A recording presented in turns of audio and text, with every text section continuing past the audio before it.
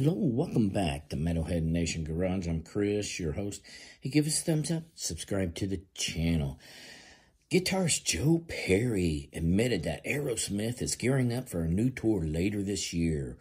We are going to announce the tour, and it's going to start in September, and we will go into next year. Perry revealed during an interview with a local radio station. And being one of the guys who votes on the kind of thing, it looks like we're going to do it. So Joe Perry, he's kicking around Aerosmith, getting back on tour later this year and going into next year. So be on the lookout for that, fans.